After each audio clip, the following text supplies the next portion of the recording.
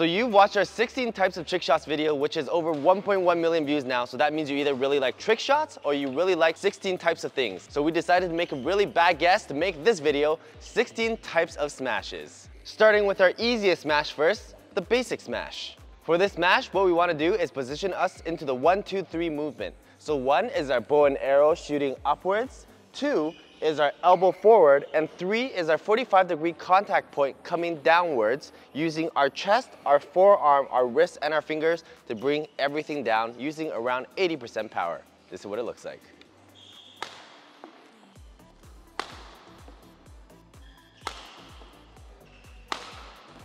Our second smash is going to be the tap smash. What that's going to be is very similar to the first smash where we do our 1 bow and arrow, 2 into our secondary position. But the difference on the tap smash is you're focusing a lot more in your forearm, wrist, and fingers on a quick snap. That's going to be much less of a swing, but much more angled and much more controlled. So instead of doing this full swing through and using more of your chest to bring it straight down, you're going to come here, 1, 2, and last moment, pop, just do a snap. So you don't have to follow all the way through, but make sure after you do your snap, your momentum is still going forward. Yeah.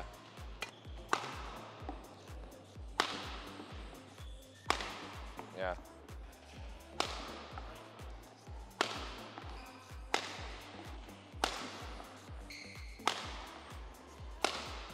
Our third smash is going to be the slice smash. How you're going to do this shot is starting with our 1 first, into our 2. Now this shot's going to be all about contact point. For this, you kind of have to imagine if this is the bird, that you're wrapping around the bird so that you still have forward momentum, but you're also slicing the bird and curving it to reduce the speed. So your shot's going to come 1, 2, and then on contact point, hit first, and then wrap around it to have that shot go cross court.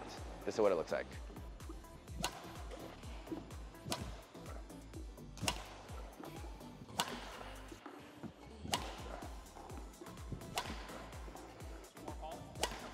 Our fourth shot is going to be the reverse slice smash. So again, we go 1, 2, but this time instead of wrapping inwards, we're going to go wrapping outwards. Now why is this harder?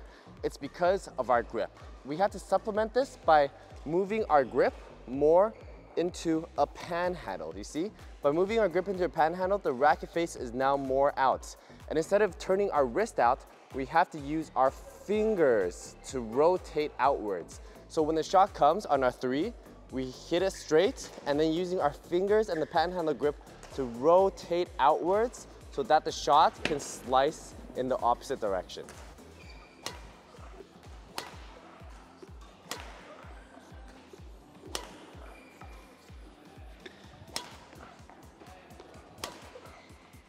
Our fifth smash is going to be the coveted jump smash. Now what's going to be different is our footwork and our expansion. So what we're going to be doing is stepping all the way back. On these back 2 lines, we're going to put our feet together. So running back and then boom, it's together. From here, we're going to be using our arms to do a jump motion.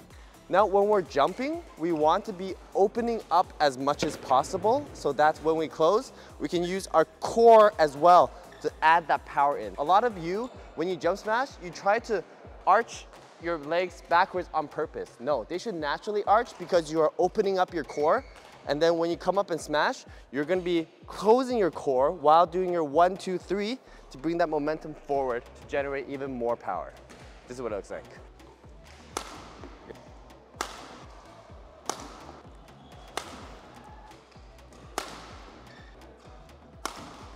Our sixth smash is going to be the forehand recovery smash. So they're going to be hitting a shot to our forehand, but instead of getting it super in position, what we're going to be doing is our crossover footwork, our 1, 2, and then into our lunge. You can adjust more if you need.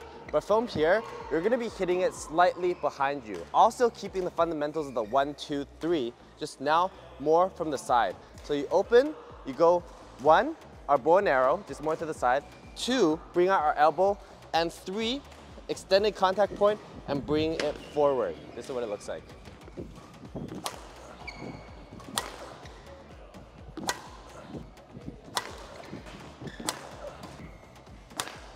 Our seventh smash is going to be the even more coveted backhand smash. So how you do the shot is you're going to be turning your body first, facing 45-degree this way, but you're gonna be turning this way because this is where you're hitting your shot. We're gonna be pulling backwards our whole arm and shoulder and our back on one. Pull high and far away so you have distance. 2 is our elbow out like always. 3 is going to be our snap forward. One thing that's also gonna be super important is your grip. You're not gonna be in neutral grip. You're gonna be focusing more on generating power with your thumb. If your shots are always going out too much, then you need to turn your grip a little bit more inside so that your racket face is facing more inside, contacting the shuttle. This is what it looks like.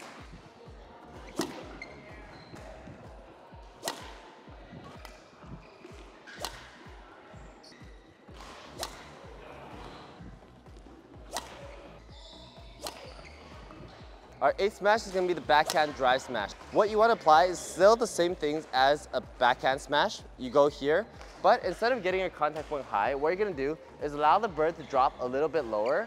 And same as our forehand drive smash, we're going to give enough space so that we can go all the way around, do our 1, 2, and as we contact slightly behind us, our arm will still be straight, and then slingshot all the way through. This is what it's going to look like.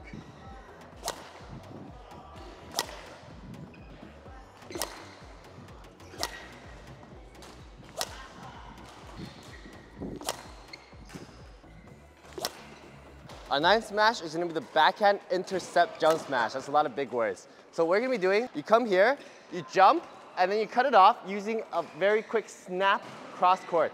You want to make sure you have this snap because it's going to be so quick. You're just going to be coming up, pop, and then snapping cross court. All right, let's see what it looks like.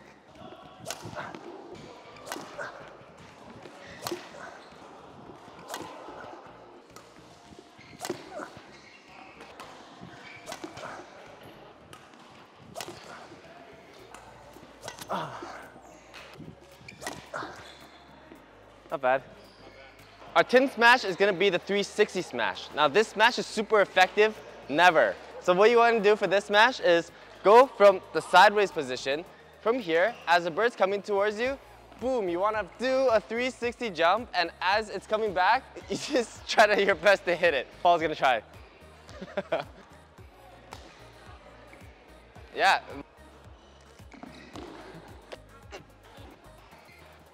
Ah! Our 11th smash is going to be called the one shot, one kill. Now how you're going to do this smash is that you need the smash to be relatively close to the net. So either they hit a bad lift, bad whatever it is, they're just bad, they hit it up here, and you're about to smash. What you want to do is let the bird drop, and as it gets down here, you're going to go underhand, and then boom, whip it all the way into the leg, break their shin, break their Achilles, break their knee, break everything to go for that one shot, one kill. This is what it looks like.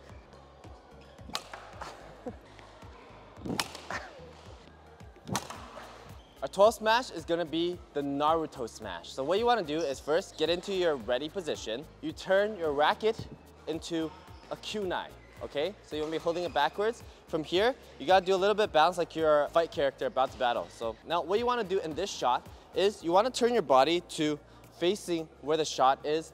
And as it's coming up, you're going to be using this pronation of your elbows, your forearms, and also your wrists backwards to come up. You gotta also use your fingers if you want it to come up all the way, and it's gonna be more neck kill, neck kill, neck kill, neck kill, okay? Neck kill smash. So as you can be playing a normal game, boom, and then you're like, okay, this is the one, Naruto formation, boom. I'm now in kunai mode, and then you come up and you go smash, smash, smash, smash, smash. This is what it looks like.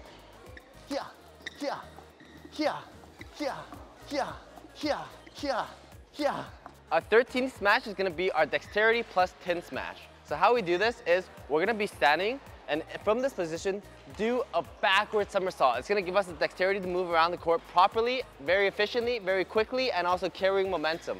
From there, after we do our roll, we're gonna get into our position and boom, hit that winning smash. This is what it looks like.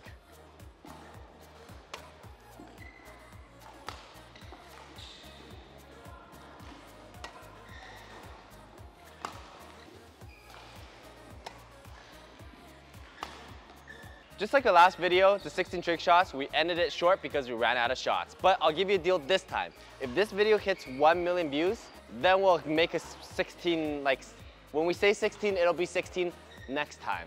All right? Until then, like, follow, subscribe, and see you often.